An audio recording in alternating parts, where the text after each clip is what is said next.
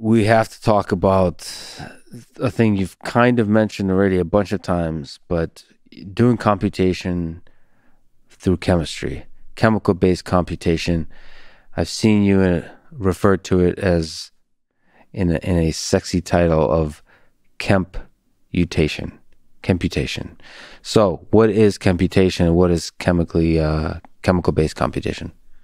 Okay, so computation is a name I gave to the process of building a state machine to make any molecule physically in the lab. And so, as a chemist, chemists make molecules by hand, and they're quite hard. The chemists have a lot of tacit knowledge, a lot of ambiguity. It's not possible to go uniformly to the literature and read a recipe to make a molecule, and then go and make it in the lab every time. Some recipes are better than others, but they all assume some knowledge. And it's not universal what that is. Like, so it's carried from human to human. Yeah. Some of that implicit knowledge. Yeah. And you're saying, can we remove the human from the picture? Can we, like, program? Okay. Well, by the way, what is a state machine? So a state machine is I suppose, a object, either abstract or mechanical, where you can do a unit operation on it and flick it from one state to another. So a turnstile would be a good example of a state machine. So there's some kinds of states and some kind of transitions between states. So, and it's very formal in nature in terms of like it's precise how you do those you can mathematically precisely describe a state machine. So I mean, a very simple Boolean gates are a very good way of building kind of logic-based state machines. Obviously, a Turing machine, the concept of a Turing machine where you have a tape and a read head and a series of rules in a table, and you would basically look at what's on the tape. And if you're shifting the tape from left to right, and if you see a 0 or 1, you look in your lookup table and say, right, I've seen a 0 and a 1. I then respond to that. So the turnstile would be, is there a human being pushing the turnstile in direction clockwise? If yes, I will open, let them go. If it's anti-clockwise, no. So so a state machine has some labels and a transition diagram. So you were looking to come up with a chemical computer to form state machines to create molecules, or what's the chicken and the egg? So computation is not a chemical computer, because we talked a few moments about actually doing computations with chemicals. Yeah. What I'm now saying is I want to use state machines to transform chemicals, and so build chemicals programmatically. Yeah, I mean, I get in trouble saying this. I said to my group, I shouldn't say it because it's, but I said, look, we should make the crack bot, as in the crack robot. The robot that makes crack. The crackbot? Crackbot. The robot that makes crack, but maybe we should scrub this from... but no. So maybe you can educate me on Breaking Bad with like meth, right? Yeah, so in Breaking Bad... So you want to make basically some kind of mix of Ex Machina and Breaking Bad. No, I don't. For the record, I don't. But I said you don't. I said that's what I'm going to do it once you release the papers. But I shave my head, and I'm going to live a life of crime. Anyway, I'm sorry. No. So let's get back to it. So indeed, it is about making drugs, but importantly, making important drugs. All drugs matter. Yeah, but let's go back. So the basic thesis is chemistry is very analog. There is no state machine, and I wandered into through the paper walls in the Japanese house a few years ago and said, "Okay, hey, organic chemists, why are you doing this analog?" They said, "Well, chemistry is really hard. You can't automate it. It's impossible." Mm-hmm. I said, "But is it impossible?" He says, "Yeah." And they said, I got the impression they're saying it's magic. Mm-hmm. And so when people tell me things are magic, it's like, no, they can't be magic. Right, so let's break this down. And so what I did is I went to my group one day about 8 years ago and said, hey, guys, I've written this new programming language for you. And so everything is clear. And, you're not allowed to just wander around the lab willy-nilly. You have to pick up things in order, go to the balance at the right time, and all this stuff. And they looked at me as if I was insane and basically kicked me out of the lab and said, no, don't do that. We're not doing that. Yeah. And I said, okay. So I went back the next day and said, I'm going to find some money so we can make cool robots to do chemical reactions. And everyone went, that's cool. Yeah. And so in that process...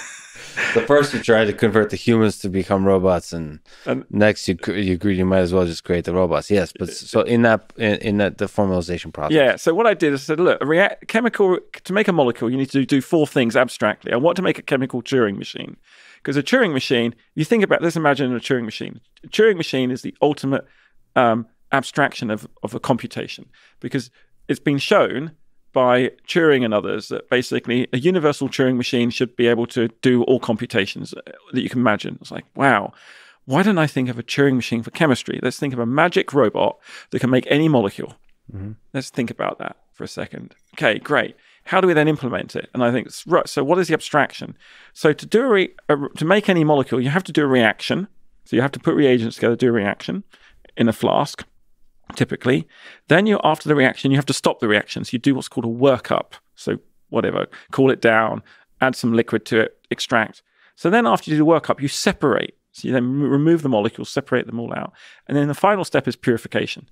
So reaction, workup, separate, purify. So this is basically exactly like a Turing machine, where you have your tape head, you have some rules, and then you run it. So I thought, cool. I went to all the chemists and said, look, chemistry isn't that hard. Reaction, workup, separation, purification. Do that in cycles forever for any molecule, all the chemistry. Done. And they said, chemistry is that hard. I said, but just in principle. And I got a few very enlightened people to say, yeah, okay, in principle, but it ain't going to work. And this was in about 2013, 2014. And I found myself going to an architecture conference almost by accident. It's like, why am I at this random conference on architecture? And that was because I published a paper on inorganic architecture. And they said, come to an architecture conference. But the inorganic architecture is about nano-architecture. It's not. And I went, okay. And then I found these guys at the conference 3D printing ping pong balls and shapes. And this is 3D printing was cool. And I was like, this is ridiculous. Why are you 3D printing ping pong balls? And I gave them a whole load of abuse, like I normally do when I first meet people, how to win friends and influence people. And then I was like, oh my God, you guys are geniuses. Yeah. And so I got from, they were a bit confused because I was calling them idiots and then calling them geniuses. It's like, will you come to my lab and we're going to build a robot to do chemistry with a 3D printer? And I said, oh, that's cool. All right.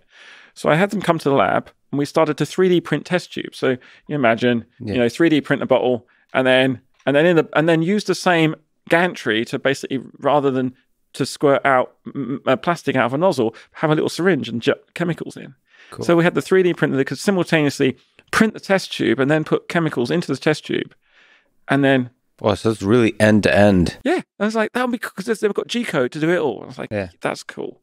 So I got my group doing this and I developed it a bit and I realized that we could take those unit operations and we built a whole bunch of pumps and valves. And I realized that I could basically take the literature and I made the first version of the computer in 2016, 17. I made some architectural decisions. So I designed the pumps and valves in my group. I did all the electronics in my group. They were brilliant. I cannot pay tribute to my group enough in doing this. They were just brilliant. And there were some poor souls there that said, Lee, why are you making us design electronics? I'm like, well, because I don't understand it. And they're like, so you're making us design stuff because you don't understand? It's like, yeah. It's like, but can we not just buy some? I said, well, we can, but then I don't understand how to, what bus they're going to use and there's serial ports and all this stuff. I just wanted, and I came up with the decision to design a bunch of pumps and valves and use power over Ethernet. So they've got one cable for power and data. Plug them all into a router, and then I made the state machine. And there was a couple of cool things I did. Oh, they did actually. We got the abstraction, so reaction, workup, separation, purification. And then I made the decision to do it in batch. Now it's in batch. All chemistry had been digitized before, apparently. Everyone said it's been done.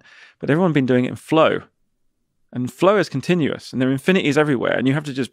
And I realized that I could actually make a state machine where I basically put stuff in the reactor, turn it from one state to another state, stop it, and just read it out. And I was kind of bitching at electrical engineers saying you have it easy. You don't have to clean out the electrons. Electrons don't leave a big mess. They leave some EM waste.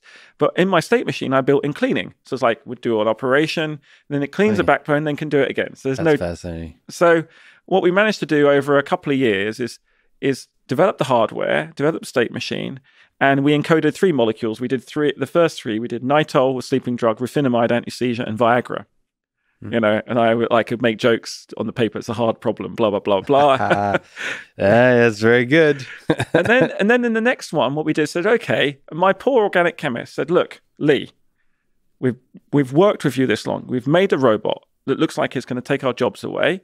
And not just take our jobs away, what we love in the lab, but now we have to become programmers. But we're not even good programmers. We just have to spend ages writing lines of code that are boring, and it's not as elegant. I went, you're right. So then, but I knew, because I had this abstraction, and I knew that there was language, I could suddenly develop a state machine that would interpret the language, which was lossy and ambiguous, and populate my abstraction. So I built a chemical programming language that is actually going to be recursively enumerable. It's going to be a Turing complete language, actually, which is kind of cool, which means it's formally verifiable. So where we are now is we can now read the literature using a bit of natural language processing. It's not the best. There are many other groups that have done a better job, but we can use that language reading to populate the state machine and basically add, subtract. We've got about a number of primitives basically program loops that we dovetail together, and we can make any molecule with it. Okay. So that's the kind of program synthesis. So you start at literally you're talking about a paper, like a scientific paper that's being read. Yep. So natural language processing, extracting some kind of details about chemical reactions and the chemical molecules and compounds involved. And then that in GPT terms serves as a prompt for the program synthesis that's kind of trivial right now. There you have a bunch of different for loops and so on that creates a program in this chemical language that can then be interpreted by the chemical computer, the computer. Yeah, computer. That's computer. the word. Yeah. Everything sounds better in your British accent, by the way. I love it. So into the computer, and that's able to then basically be a 3D printer for molecules. Yeah, I wouldn't call it a 3D printer. I would call it a universal chemical reaction system, because 3D printing gives the wrong impression. But yeah, and it purifies. And the nice thing is that code now, that we call it the KDL code, is really interesting, because now, so computation, what is computation? Computation is what computing is to mathematics, I think. Computation is the process of taking chemical code and some input reagents and making the same molecule, making the molecule reproducibly every time without fail. What is computation? It's the process of using a program to take some input conditions and give you an output, same every time, right? Reliably. So the problem is, now maybe you can push back and correct me on this. So I know biology is messy. My question is, how messy is chemistry? So if we use the analogy of a computer, it's easier to make computation in a computer very precise, that it's repeatable. It makes errors almost never. If it does the exact same way over and over and over and over. What about chemistry? Is there messiness in the whole thing? Can that be somehow leveraged? Can that be controlled? Can be that removed? Do we want to remove it from the system? Oh, yes and no, right? Is there messiness? There is messiness, because chemistry is like you're doing reactions on billions of molecules, and they don't always work. But you've got purification there. And so what we've found is, at the beginning, everyone said it can't work. It's going to be too messy. It will just fail. And I said, but you managed to get chemistry to work in the lab. Are you magic? Are you doing something? Yeah. So I would say, now go back to the first ever computer, or the ENIAC.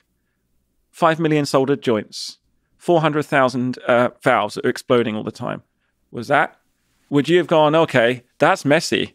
Mm-hmm. So we've got and have we got the equivalent of the ENIAC in my lab? We've got 15 computers in the lab now, and are they unreliable? Yeah, they fall apart here and there, but are they getting better really quickly? Yeah. Are they now able to reliably make? Are we at the point in the lab where there are some molecules we would rather make on the computer than have a human being make? Yeah, we've just made an anti-influenza molecule and some antivirals, 6 steps on the computer that would take a human being about 1 week to make arbidol of continuous labor.